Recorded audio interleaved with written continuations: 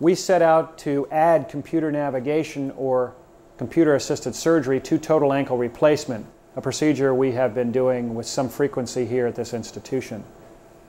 We were able to devise a method to do the tibial preparation, and we've published those results.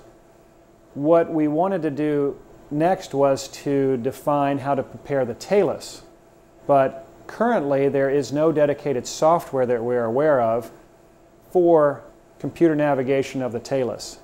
And so to learn more about computer navigation, we chose a relatively common procedure, a subtalar arthrodesis, to determine how effective computer navigation may be for the foot and ankle. We're actually going to push these teeth right down to the bone so we can get this fully anchored there.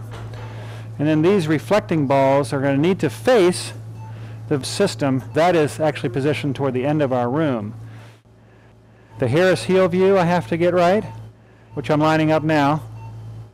And perhaps I could get my starting hold just slightly more lateral, so I'm going to move it just slightly more lateral. There, I can play with it. Maybe I get it slightly more medial now. And now I'm going to line that Harris heel up, and then I'm going to look at my lateral view and get that right as well. A little bit more anterior there. Boom.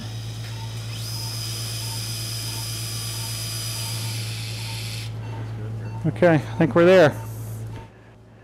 What we'll do now is we'll go for the second screw, and then the main thing I want to do is I want to find the starting point for the second screw. I don't want that to go out the medial cortex here, which would be easy to do. So I'm going to try to get the starting point for the second screw basically in the center of the calcaneus. There, and we'll need to move it over obviously a little bit, not that much. But the best way to find the next position is go to the AP of the foot and try to put that screw head right in the middle of the AP of the foot. So I'm going to put my guide now right here on the heel. So looking again at the Harris heel, I'm going to try to find my perfect start point. I need to go slightly more medial. And there it is, right there. Now I've got to get my lateral, I've got to go slightly more superior or proximal. And I've got that targeted pretty well now.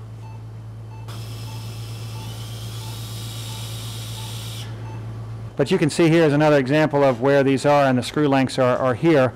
87 for that second screw, which 85 is probably close to right based on the experience with this. And you can see the trajectory of each of these screws where it's put it in our different planes.